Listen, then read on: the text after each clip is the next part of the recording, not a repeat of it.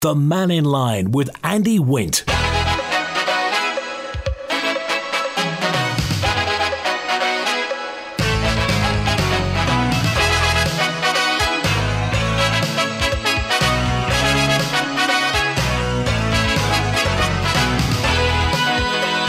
Faster Mai, good afternoon. Welcome to Mannin Line on Manx Radio. We're open line through till 1 today. It's been ages since we had a chat. Thanks to Alex Brindley and Phil Gorn for manning the pumps last week. So lots happened since we've lost the airport director, or will be losing the airport director. We don't know how much the sea terminal is going to cost in Liverpool yet. Not even slightly. And it's fairly certain now we can forget Sunday papers. What have we come to? When was the last time you can remember a guaranteed delivery of Sunday papers on the Isle of Man? I'll tell you when we used to fly them here. It seems that the newspaper publishers now don't want to fund the plane. They used to fund the cost of getting the papers over here on a Sunday morning. Now that doesn't happen, so we have to rely on the boat, which does, if a bit-ish, kind of might do it sometimes. And another bit of civilization seems to have just crumbled off the Isle of Man.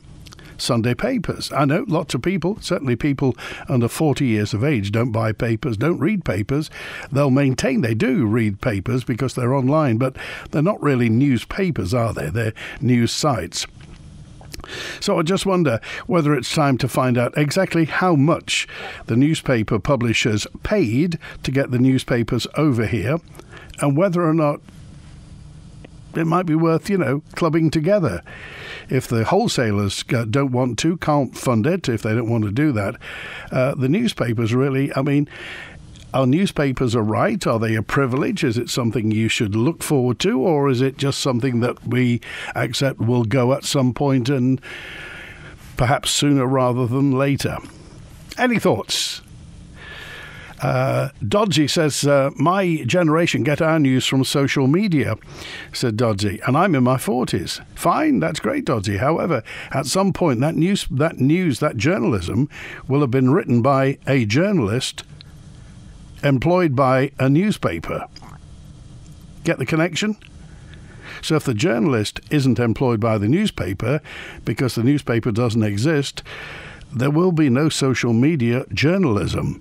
Just social media opinion. And down that road? Anyway, just a thought. It's just something else that's disappeared from the Isle of Man, like Isle of Man bank branches, other bank branches, Saturday collections for the Post. Just something else that's disappeared. Any thoughts? Text, email, call, WhatsApp. And we got Wayne first with us on Mannin Line today. Hi, Wayne. How you doing, mate? You okay? Good, thanks. Yeah, one thing about the papers, as I was a kid, I used to go down Rack and help put them in the van and stuff. The courier that got made here, which is now made in England, I believe. Yeah, it is. It's printed in the northwest in England. It's a bit of crackers anyway. There was one thing about I wanted to mention. Why are they putting patches around Springfield Avenue way? I don't understand.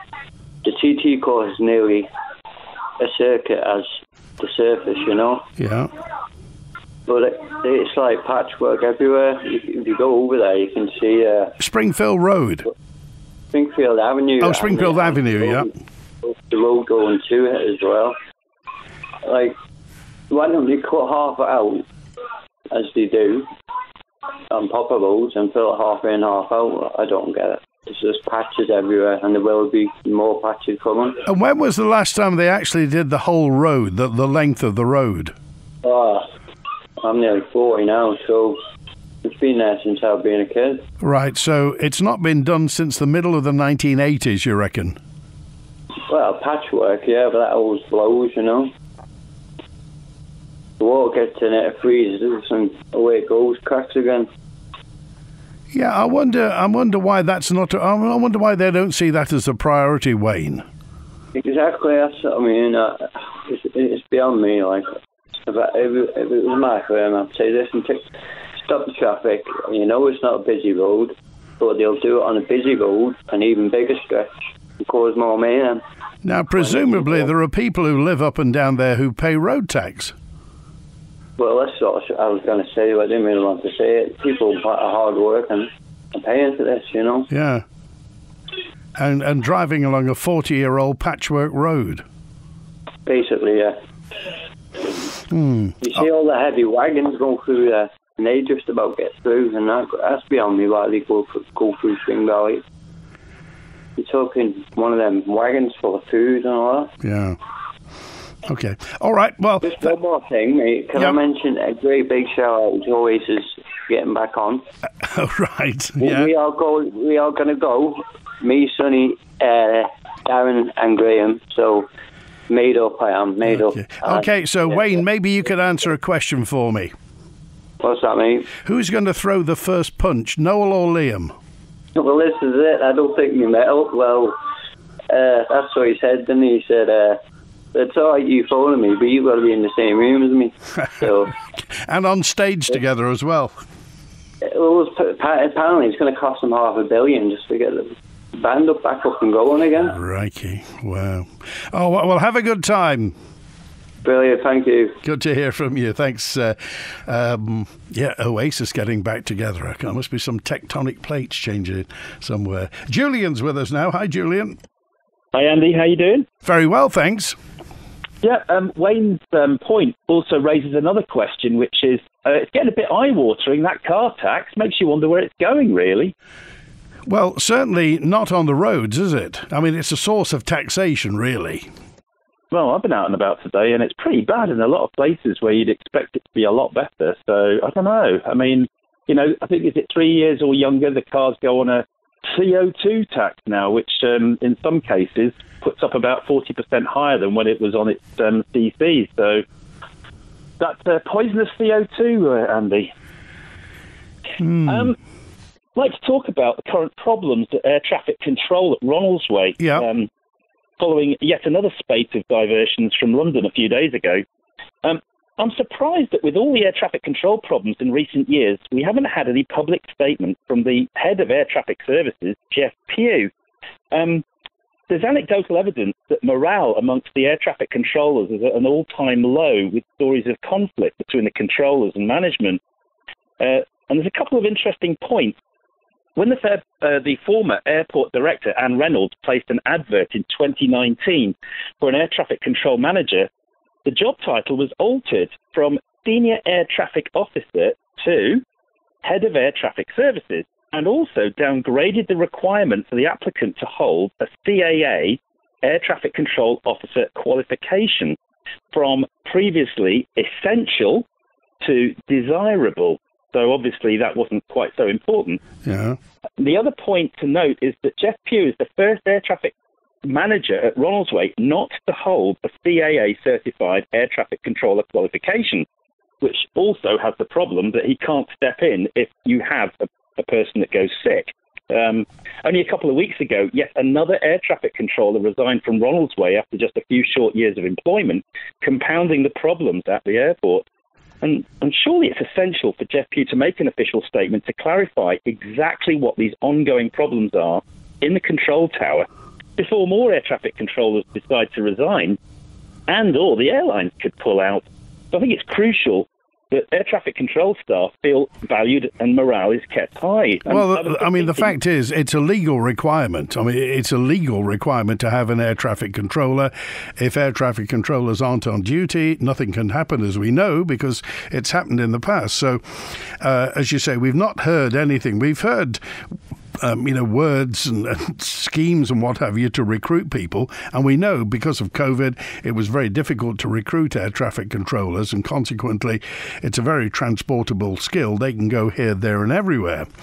But the trouble is that without enough air traffic controllers, we've now got our flights squeezed into little tunnels of time, and consequently that's one of the things that caused the problems outside with car parking, because everybody's getting shoved together, and we've still only got one luggage trolley or one crew that do the luggage trolley. So it would seem if they could sort out the air traffic control problem, lots of other things would fall into place. Well, from what you said then, I seem to remember there was a question that was asked in Tynwald last year about the number of trainee air traffic controllers. And I think the answer given was close to 18, and that everyone will be fully trained by the end of 2023. And I just wonder, how many fully trained air traffic controllers do we currently have at the moment? Because obviously, I think the other day, those two London flights, the airport was due to close at 8:45 without, any extension, but they actually closed 15 minutes earlier at 8:30. Yeah. I remember years and years ago, I was on a severely delayed flight back to the island. I think it was Heathrow. It might even have been Manx Airline. And the air traffic control staff willingly stepped in and kept the airport open. And I think it was after 11 o'clock at night. And my thinking is that goodwill needs to be regained immediately. So I think we need to find out, is the morale of the air traffic controllers very low at the moment? What is going on? Because, people might think, oh, well, whatever. But as soon as flights can't go off the island because the airlines are pulling out, because it's costing them a fortune to put people up in hotels, because the airport's closing even earlier than its published closing time, this is going to cause major problems. So I think it needs to be addressed sooner rather than later. Well, something somewhere is obviously wrong. Something has gone wrong somewhere. Whether or not people talk about issues or problems or, contingencies or what have you, it's not working. Because we can all tell that it's not working, and I think isn't there a phrase in management? Own the problem. Just say yes, there is a problem, and we're going to do something about it.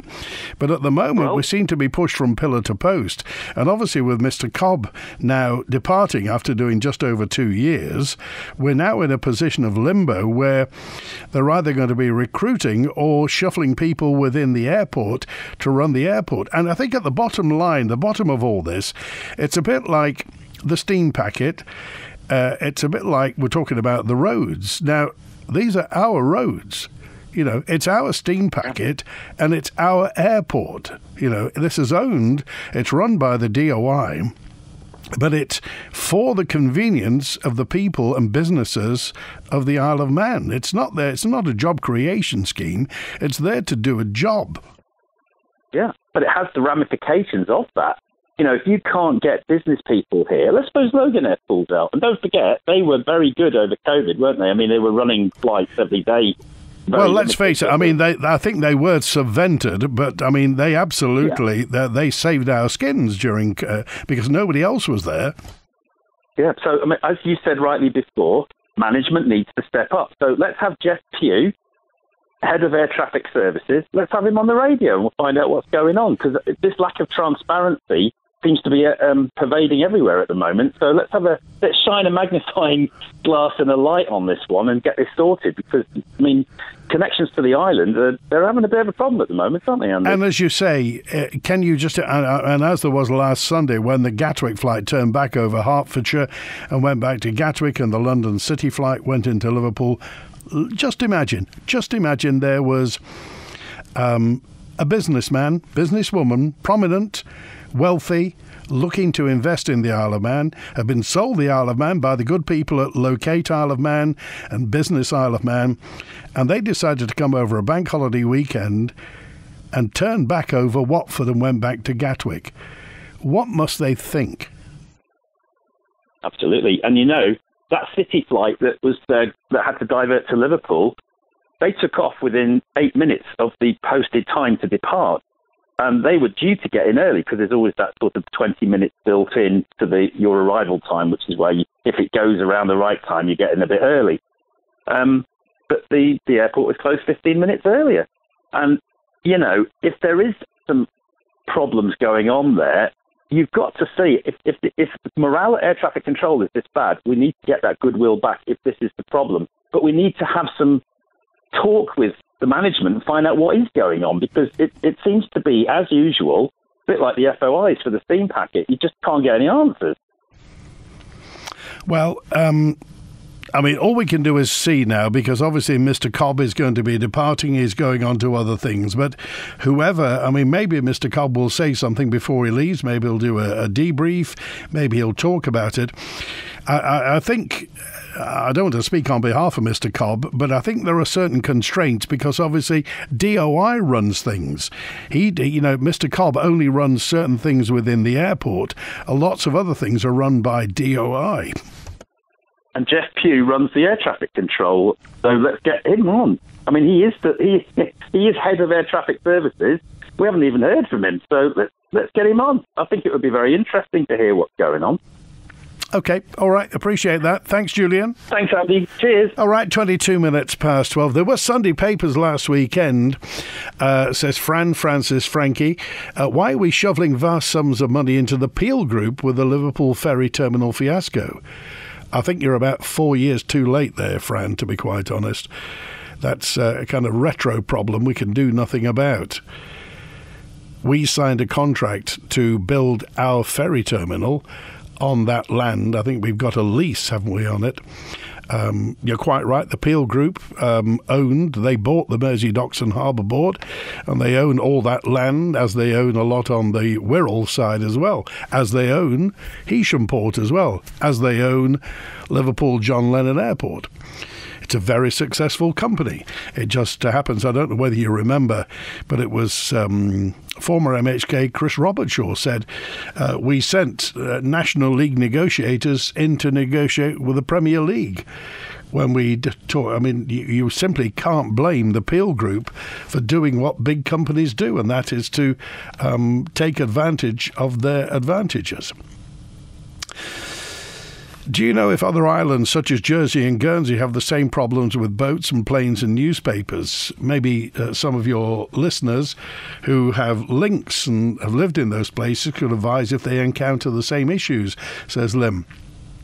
As far as planes are concerned, Lynn, in the Channel Islands, there's an airline called Aurigny. Aurigny is Gerriers, I think, for Alderney.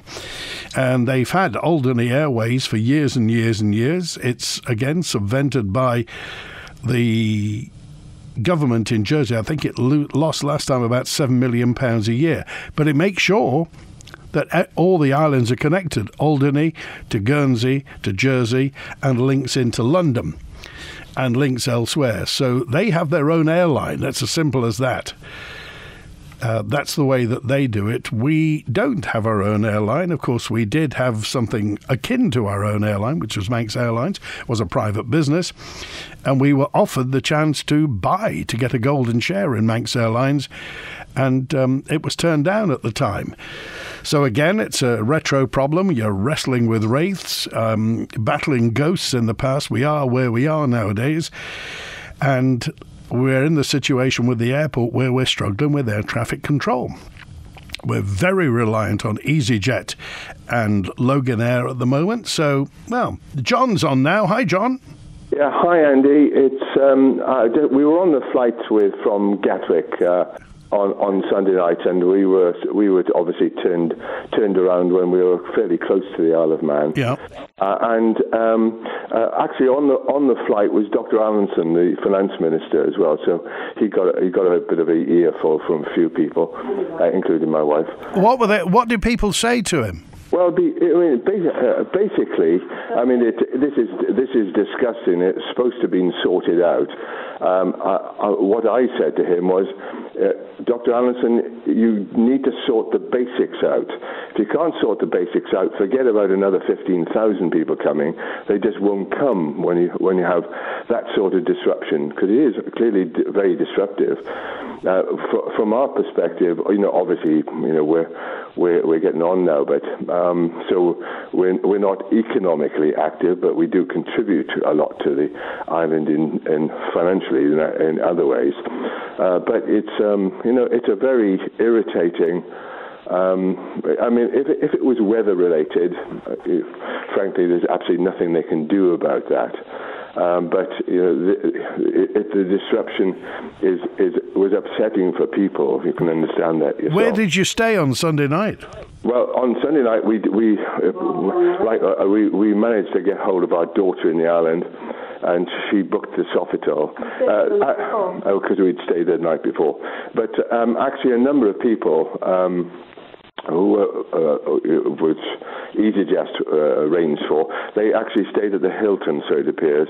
So that works. I mean, we had insurance, so we didn't worry about the financial dimension. Although from an insurance perspective, this is the fourth time we've had to claim for that disruption. And what are the mechanics of making a claim? Is it complicated or fairly straightforward, John? Well, it was quite complicated, to be fair. And I mean, obviously, these are rules from the insurers rather than from the airline. The airline, I thought, to be fair to them, handled it quite well as they could have done it. You know, I mean, I think it was a total surprise. Their staff, in fact, even offered to stay on the island overnight and wait because we were so close to the island. But they, obviously they had refusal. I mean, I understand there are rules about air traffic control, etc. But they'd said they'd worked, for the last 13 years. They'd never experienced this anywhere else.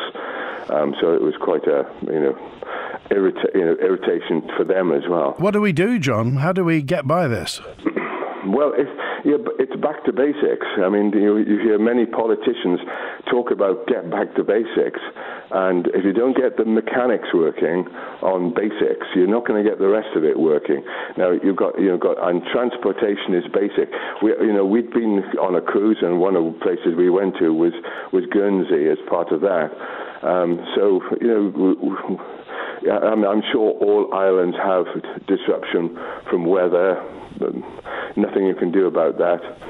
I'm not an expert in how to run an airport, but but I will tell you one thing. What I did run was a very large company, and we had nearly 100,000 staff. So I do know something about running companies. And frankly, if I was losing senior management running an airport, and I'd lost the number that they have been losing on the island, there is something basically wrong with what's happening on the airport. Well, you may not be an expert in aviation, but you're very important in the equation, John, because you're the paying customer. Yeah, of course. And, we also go on the Manxman. We've been disrupted many times there too as well. So it doesn't give a good image. And at the very least, there were people coming on the island, I know, for some of the races. So they were disrupted for a day, obviously. Okay. All right. So, I mean, I'm saddened for them. I appreciate that, John. Thanks for calling today. Thank you, Andy. Good to hear from you. 29 minutes past 12. I mean, really, are we getting to the stage now where instead of a 2-day travel off the Isle of Man, if you're doing links to hotels and to holidays and what, are we now talking about a 3-day window where you can just about guarantee that you're going to get off the Isle of Man? Has travel become a privilege? Is it a privilege if things go right? Or should we actually expect the basics to happen? As John said, if we're trying to entice 15,000 people here, how do you explain that away? Do listeners know about the disgrace at the sea terminal last night? Passengers on the cancelled sailing turfed out of the building at midnight last night. Appalling, embarrassing, says Julian in Port St Mary. Appalling, embarrassing. Thank goodness for the good folk at Barbary Coast. This appears to have flown below the radar. Didn't know about that, Julian. Is it true? If anybody else can testify to that, last night, passengers taken, basically turfed out of the sea terminal at midnight last night. Thanks also to why did the airport close early the other evening? Did somebody fall ill, meaning there weren't enough air traffic controllers on duty, says Pete.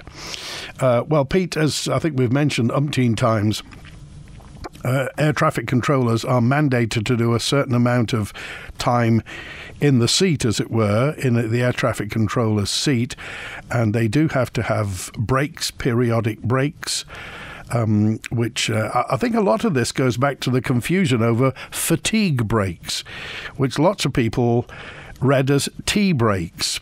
They're fatigue breaks. If only they could have come up with a better, more illustrative term for the breaks that they have, then maybe that would have been better, because lots of people now still refer to them as tea breaks. They are fatigue breaks, tiredness breaks, if you like. They have to take a certain amount of time away from the screen and the responsibility. And if they don't, I mean, that's a mandatable offence. I mean, that's a disciplinary offence, possibly a criminal offence if anything goes wrong. So you can't play around with air traffic control shifts, and nor should you as well. If anybody's got any opinions and facts regarding Jersey and Guernsey, well, it's time to tell us. Green energy is the only way forward for our future generations, and wind farms are the best green energy. Eristane is geographically the best location. That's Big John in Ramsey on 857. And John also says part of travelling is delays. That's the case. That's travelling. Exercise patience, says John. And Jed's with us now. Hi, Jed. Hi, I'd be really interested to know Dr. Allinson's view as being involved in what happened on Sunday evening with the Gatwick flight. And maybe he could probe further than we can, or maybe your news team could just identify the fact that there must have been a conversation in the control tower for the ATC staff that they would have known that they'd be terminating their service times. And they would have known that there would have been 2 flights coming in, and they'd be fully aware that these flights would be in mid-air. Now, apart from the duty of care issue and the environmental costs and the huge inconvenience, there must have been a conversation to say, look, we're going to let these planes take off, and we're going to turn the lights off, so to speak. So that's one way of looking at it. Or is the blame on the other side with the pilots who may have not made the necessary checks with the destination on the Isle of Man? It's quite a conundrum, isn't it? It is. We don't quite know, as you say. I mean, I've heard anecdotal evidence about the fact that, perhaps they know that, how can I put it? What do they say? That an aircraft goes tech conveniently, which causes a stopover somewhere.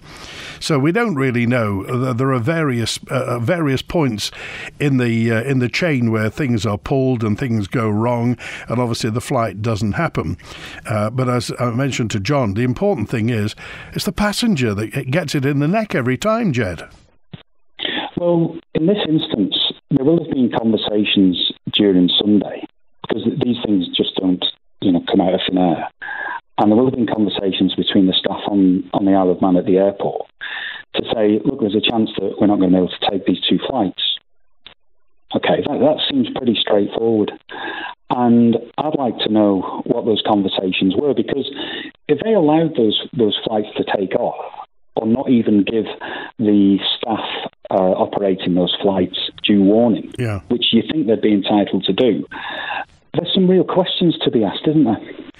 Well, plainly something's gone wrong somewhere, and somebody within the airport knows exactly where it went wrong, which brick didn't go in the wall, and it's almost like we, the passengers, are on the outside with our nose pressed against the window. We don't quite know what's happening. We just know that it doesn't go, and you feel very powerless, Jed. Well, I've got no real understanding of air traffic control matters, but on a Sunday night when you've got 2 flights to come into the Isle of Man, you haven't got a great deal to think about. I think that's fair enough to say. And if you're monitoring those 2 flights, then you know that they're going to leave those respective airports, and nothing is said, and then they're flying over Watford, and then they end up turning back. I think there's some duty issues here, and I'd really like Dr. Allinson or the Manx Radio News team to get to the bottom of them. I think we all would, Jed, to be quite honest. It'd be nice to know who's responsible for it, whether or not it's the airport director, whether it's DOI, whether it's Mr. Pugh, who's the air traffic control boss, who exactly it is. Because let's face it, with everybody concerned on both those flights, and not only that, but the people who are flying back to Gatwick on the Sunday night as well. This has affected, with knock-ons and families and what have you. It's into the thousands of people that this has affected, let alone the reputational damage of a bank holiday weekend pair of flights that didn't make it. And sometimes, our bonkers approach on the green agenda, where people are sitting on the fence or off the fence or underneath the fence, and all that fuel that is getting burned. When you look back over the year when we had the fatigue breaks, and the amount of aircraft circling around the Isle of Man, just jettisoning all these fumes, all these greenhouse gases, and yet on the other hand, we're having to, take some remedies ourselves to satisfy government policy on green matters. It just doesn't stack up. It really doesn't. So I just look forward to Dr. Allinson. I feel sorry that he will have got it in the neck of those passengers, especially if he was on a leisure flight, say. But hopefully, we can have some answers. It's just that point is that when someone sat on the Isle of Man and they're looking at the flight timetable and they're thinking, well, do we let them know we're going to be short or what?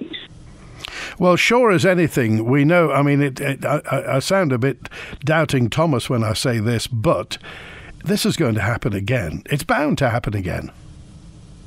Well, if it continues to happen, I think, with your introduction into the programme, it's not really doing the Isle of Man very good reputationally. And you'll see in the last 2 weeks in the headlines, we've got a sequence of negative stories surrounding the island. And I'm just a little bit perturbed that we're not having anybody stepping up and accounting, for the Manx public about these stories. And really, there's no sign of any true leadership. Would that be fair to say? Okay. All right. Jed, I appreciate it. Thanks for calling. Thank you. Cheers now. 22 minutes before 1. It's Wednesday, and that means in our 60th anniversary year, we're trawling back into Kelly's Eye. Peter Kelly has gone back to work as he and David Callister, the late David Callister, cast an eye over Onchan Commissioner's building. That's after Mannin Line today. Retro back to Kelly's Eye in our 60th anniversary year. We interrupt this broadcast to inform all our listeners about the huge range of bathrooms and showers on display at Pacesetter. Yes, you all know that Pacesetter is known as the island's largest tile store, but I'm here to tell you that their bathroom displays are truly inspirational. Visit Pacesetter on Harris Terrace, where you'll discover a fabulous collection of stylish bathrooms. There's something to suit everyone, with design available. Pacesetter bathrooms and showers to show off about. Oh, not again. Oh, that Jack from next door really needs to improve his left foot. Oh, don't worry. The storm did the damage last time, and it was easy to get a greenhouse pane from Manx Glass and Glazing. Manx Glass and Glazing don't just do the big jobs. Visit them on Snowborough Trading Estate for all your glazing repairs and supplies. From glass tabletops and picture frame glass to greenhouse glazing, along with good old-fashioned customer service and product knowledge. Manx Glass and Glazing. You're smashing. Out and about this summer, EVF service stations have everything you need to make the most of it. Hot and cold food, chilled wine and beers, barbecue essentials and more. You can even pick up your lottery tickets at our stations across the island. Fill up, fuel up with Ellen Vannin Fuels. Visit us at evf.co.im. Stocks and offers may vary between locations. Do you know a scrap man? 'Cause I've got scrap to clear. Cars in copper, brass and lead, and I need cash for beer. What? You don't know a scrap man? Gastains at Vauxhall is the one for you. Gastains will take all scrap metal and is also licensed for dry cell and lead acid batteries. So don't delay. Ring 801 337 now. So now we know a scrap man and all our scrap's been cleared. Ring 801 337, then have cash for beer. Call cost days today and get yourself a beer. Hello, this is H. On this evening's Spotlight, I'm not being heretical as I say we're poetical, as we hear from the new Manx bard Jordan Kenyuk and the current youth bard Neil Kalari, and also pay tribute to the Manx folk music legend John Caneen, who passed away last week. Spotlight this evening, just after 5:30, and available as a podcast straight after broadcast by the Manx Radio website or your favourite podcast provider. Spotlight, a spark of cultural warmth in the late summer's chill. The Mannin Line with Andy Wint. 19 minutes before 1 it is, Wednesday lunchtime on the Isle of Man, on Mannin Line, open line till 1. And Brian's with us, Brian Kelly from Manlink Travel. Hi, Brian. Hi, good afternoon. What's your take on the Airlink situation and the air traffic control situation?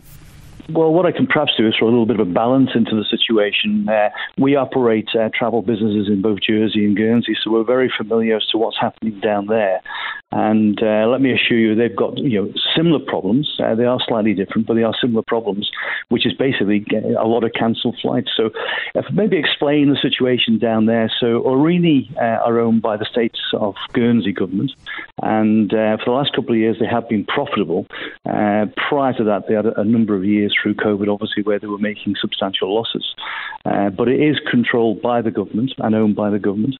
The current situation is, and this is a general problem across Europe, across the globe, with a certain type of aircraft, which is the ATR 72, which Logan operates on the Isle of Man, as do Emerald, and pretty much the full fleet of Aurigny is the ATR 72. Through COVID, and because of COVID, getting servicing and getting spare parts for these aircraft has proved to be extremely difficult. And this has caused many cancellations and many delays, not just by Aurigny, but also by other airlines who are utilising that particular aircraft. I mean, Brian, the public may be kind of, how can I put it, taken aback by the fact they can't get spares. They can't get spares. There are not enough spares being made to cope with the demand. So, for example, we use an airline called Alsie Express. We're a Danish airline. We do direct flights from the Isle of Man to Copenhagen and Sonneborg. And they have to take the engine off the aircraft, box it, and send it to Singapore to be serviced, because there's no capacity in Europe to have that engine serviced locally in a European situation. So that's how difficult the position is. So a lot of cancellations and a lot of problems that you're seeing relating to that particular aircraft will be with us for probably several years to come. Now, Aurigny, for example, have chartered in 2 aircraft for the whole of the season. And last week, because of more problems, they've actually brought in another 3 aircraft, different type of aircraft. Most of the aircraft they're bringing in are Q400s, the Dash, which are probably ex-Flybe, and similar type of aircraft with a similar number of seats. So, for example, I was down in Guernsey 2 weeks ago, came from my flight at 5:30 to London City, and at 6:30 the flight was cancelled. The reason the flight was cancelled, as was the Gatwick, was because Aurigny didn't want to have the aircraft sitting in a UK airport, because by that stage, taking the aircraft off the island, they in turn wouldn't get back into Guernsey in time to meet with their air traffic control closing time. So they felt it better keeping the aircraft locally in Guernsey so they could at least fly the next morning flights out from the island. Brian, so that was their decision. Yeah, Brian, do you happen to know, I mean, are the airports at Jersey, Guernsey and Alderney, are they up to strength with air traffic controllers? I don't know, to be honest. I don't know. I'm sure they're having the same sort of problems. The air traffic control position is a global problem. It's not just the Isle of Man or the Channel Islands or Europe. It's a global problem. Major problems in the States. I believe there are 4,000 air traffic controllers short in the States at this moment in time. And is that because of COVID? I think a lot of senior air traffic controllers got to a point where they might have been in their early 50s and basically took the opportunity to retire. And that just left a huge void in the system to an extent. But if we then look at EasyJet, and you take EasyJet and some of the problems obviously we've been having from Gatwick, but also from Manchester and from Liverpool, is that they haven't got so much of a problem with the aircraft type. Their problem is, and it is high season, is that they're utilising their aircraft around Europe every day, which means that our flight is one of the last flights of the day. And in most cases, you're sitting for, say, a 6:30 flight from Gatwick, and it's delayed. And the problem with that delay is it's exacerbated because you then have to queue, once you've got on the aircraft, to actually take off at Gatwick, and then you're out of time. So it's not so much the airport's fault, and I think the airport is getting a lot of criticism. In most cases, it's probably the airline's fault, and their position is again very difficult and one that's not easy to resolve. Have you ever known this situation before, Brian? You've been in the travel business a while now. Yeah, so 45 years this year, I think, and we've seen many airlines come and go. Most have gone through just financial failure. BA have gone probably half a dozen times in my lifetime in travel. Will they come back? Well, let's keep our fingers crossed. It would be nice to have them back. EasyJet operate, I think, a good service in and out of the Isle of Man, as do Logan Air. Our government are in the process of doing an aviation review, and it'll be very interesting to see what they come up with. The last review was done in 2021, I think it was. We've certainly had an input on that. We're very, very, very sorry to lose our airport director, Gary Cobb, excellent airport director, professional, knows his stuff, lots of experience, just built a brand new team around him from a board point of view, and we were very hopeful that things would be moving in the right direction there. So let's hope our government are doing everything they can to retain his services. They're very much needed. Well, what would you like the government to do? What would you like DOI to do with the airport? Well, I think we had a situation going back a number of years ago when they were talking about open and closed sky position. And I'm not an expert in aviation, but we've been around a long time. And we would say maybe something between the two, not an open sky and not a closed sky, but certainly a regulated position where perhaps routes are licensed to certain carriers and working to a very strict service level agreement where they had to operate within certain fare structures, they had to have a certain number of seats available at certain fares, they had to operate at strict times, and maybe that was a more viable position, particularly if we're shelling out £7 million a year in subvention to airlines to operate on our routes. So the difficulty is, of course, is that we're now down to really just a very small number of what we would call regional carriers. We've got Eastern Airlines, we've got Emerald, we've got Logan, and that's pretty much it. We don't have an awful lot of choice.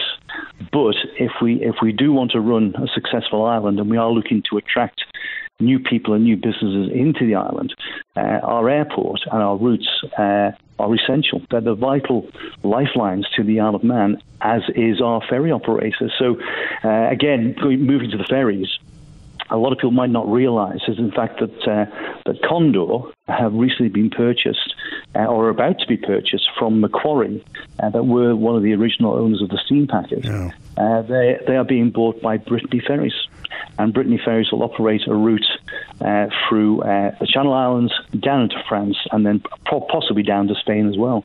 Now, that makes total sense. They've got the right ships. It's their own routes to where they're going to, and I think that'll be a very good marriage and a very good position for the Channel Islands from a ferry point of view. A lot of people might not realise that the sister ship that is being used out of Guernsey at the moment is actually the sister ship to our Ben. Oh yes, she looks just like the Ben, doesn't she? It's a sister ship, so it's identical.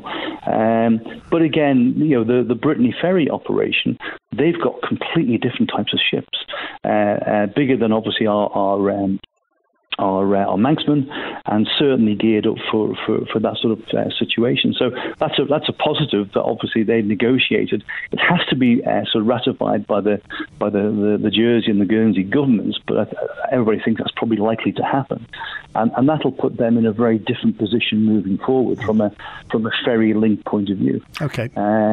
All right, Brian, we appreciate it. I appreciate your take on all this. Obviously, based on, is it really 45 years? Manning Travel was started in 1982. I was 21, so 43 years ago, something like that. So a long time ago. And you still look so young. There we go. All right. Thanks, Brian.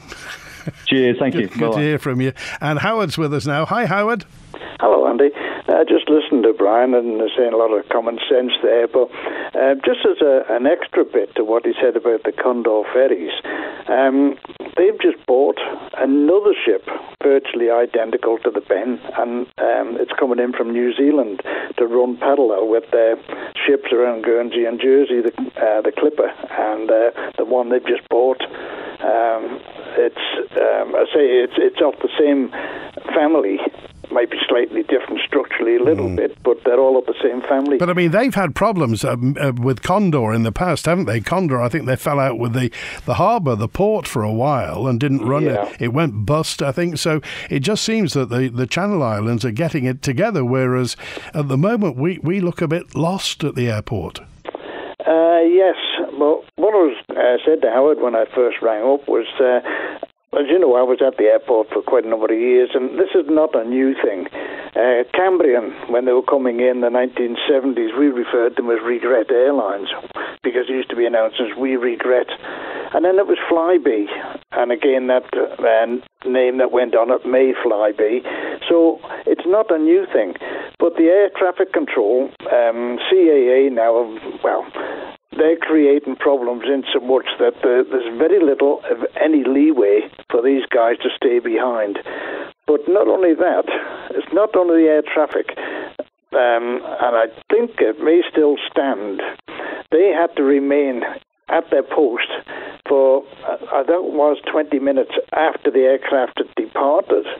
This is landing, discharging passengers, taking on new passengers and leaving. They had to remain at their post for about 20 minutes. And the fire service and everything else attributable to it had to remain at the airport as well. This in case there was a turnaround and had to come back to the island. And I don't know whether that's still... is in situ, but that's how it was when I was there, because the aircraft used to take off and then air traffic would shut down about half an hour afterwards, after the boys had got all their bits and pieces in order, but they had to remain in station there for at least 20 minutes after the aircraft had departed. So these things, it's time factor, and if you haven't got a number of people, and the CAA are making the rules, you can't move away from those rules because you would be downgraded then.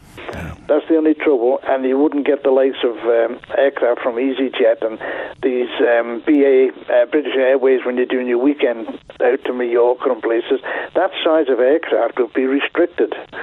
So it's, as Brian just said, it's a worldwide thing for air traffic control, and that's the only way around it.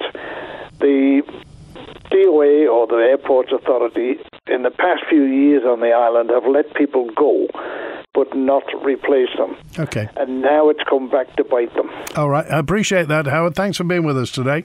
Take care. Bye now. Good to hear from you. Well, there we are. We've sorted it out. We've sorted the employment situation out. If you've just had your GCSEs and your A-levels, I now have the job for you. Air traffic controller. It's a job for life. Seems, doesn't it, as well? If there's that many short all around the world, air traffic controller. If you want to... give the DOI a call. Maybe they've got a little career path for you to become an air traffic controller. Air traffic control is holding Isle of Man residents to ransom, says this texter.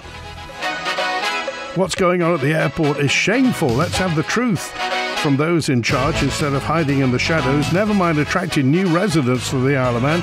We'll be losing many existing residents at this rate. Useless, says Gary. And Gary Cobb's already explained the issues on the previous Mannin Line. Yeah, Mr. Cobb's been on a couple of times. Lack of forward planning by previous management led to a lack of air traffic controllers. What's the betting that the government or DOI puts the running of the airport out to a private contractor to create a convenient arm's-length company to avoid awkward questions? Well, I'm not saying anything, but don't Peel Holdings run an airport? I'm just playing with you, honestly. That's it. Back with another open line tomorrow at high noon. Enjoy the rest of your Wednesday. Thanks to Howie Kane on the phones today. WINT. 60 years serving you as the nation's station. This is Manx Radio. Kelly's Eye. Brought to you by Ellis Brown Architects. Peter, what's Kelly's Eye looking at today? Today, David, I'm looking at an asbestos flue pipe. An asbestos flue pipe? I take it that's projecting from the top of the building opposite and has a little hat on it, is that right? That's it. It's a little hat. It looks like one of those things that the hens used to drink water out of. In fact, there's a seagull just arrived alongside it. That's attached to a metal flue pipe, and it's on a roof of concrete tiles. Beneath it is a building which is pebble dashed, which all sounds very much like a modern bungalow, but in fact it's a building that goes back to the 1850s. Well, you'll know it well as a place of employment, but initially then it was just an ordinary dwelling, was it? Well, perhaps not an ordinary dwelling. There's a plaque on the door that says Hawthorne Villa, AD 1858, which was put up at my suggestion because there used to be a very old plaque on the front of the building in sandstone which had weathered. And I've since discovered that it weathered so much that it wasn't 1858, it was actually 1853. Oh, well, we won't worry about 5 years, will we? Oh, but I do, because it's not accurate. It's now, and has for many, many years, been the offices of Onken Commissioners. When it was built for Mrs. Chubb. She was the widow of Commander Chubb, Royal Navy. Chubb Safes? I don't know, but I mean, it's not a common name, so there's a possibility. As usual, you employed a stone carter and you employed a mason and a joiner and so on. Anyway, rumour has it, or local tradition had it, that when she got the bill, I think from the stone carter, it was considerably more than he'd estimated, so she's supposed to have stood up on the chimney stack and said she wouldn't come down till he reduced the bill. Well, presumably he did reduce the bill because she obviously did come down, or if she didn't, there was no sign of her there in the 70s when they actually took the chimney stacks down, and that's when we ended up with this asbestos flue pipe.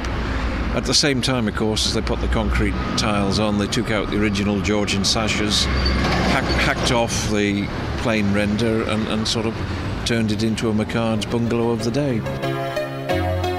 Many of the most iconic buildings around the island have been designed by Ellis Brown Architects. Keep up with Ellis Brown today on Facebook or via ellisbrown.im.